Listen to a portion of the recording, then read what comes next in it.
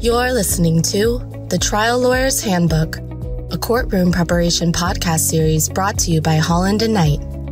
This series is hosted by litigation attorney Dan Small and is based on a long-standing article series he co-authored with United States District Court Judge Dennis Saylor for Massachusetts Lawyers Weekly. Listeners of this series will gain a fresh perspective on how attorneys can address various trial preparation issues and set themselves up for success in and out of the courtroom. Whatever may divide us as a society, we all seem to have one thing in common: spending hours every day staring at screens. Pretty much everyone now has become accustomed to the electronic display of information, with multitudes of photos and other graphics accompanying the increasingly brief text. That phenomenon has clear implications for the courtroom, beginning with the way that evidence and demonstrative exhibits are displayed to the jury. Technology has provided courtroom tools that have wonderful capabilities, and jurors like and they expect visual displays. But the ability to display documents and other items in court electronically has both advantages and disadvantages. The advantages are obvious: the ease of display, the ability to highlight and call out portions of a document, to juxtapose documents side by side or otherwise.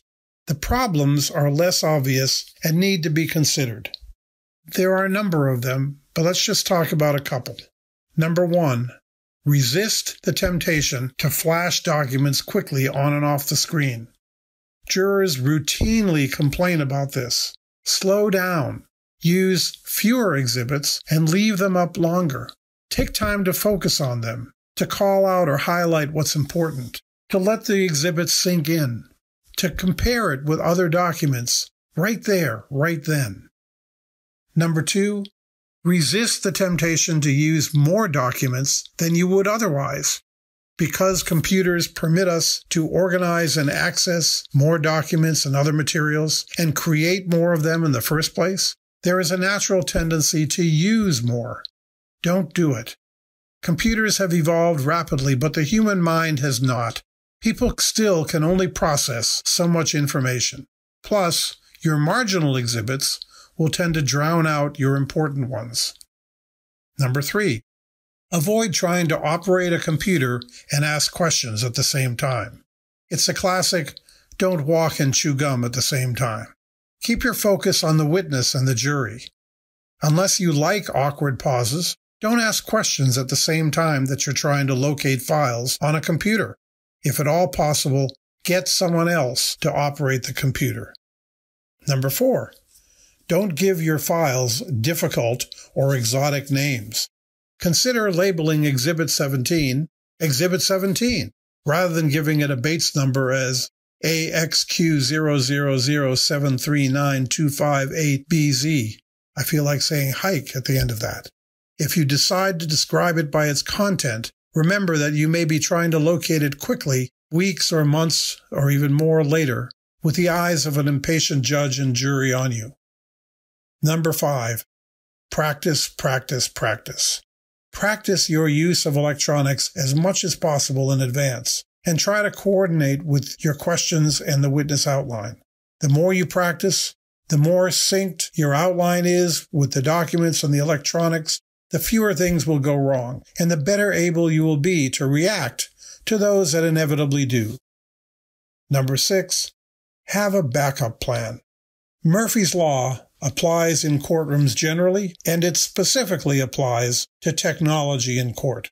Computers have a tendency to crash or freeze.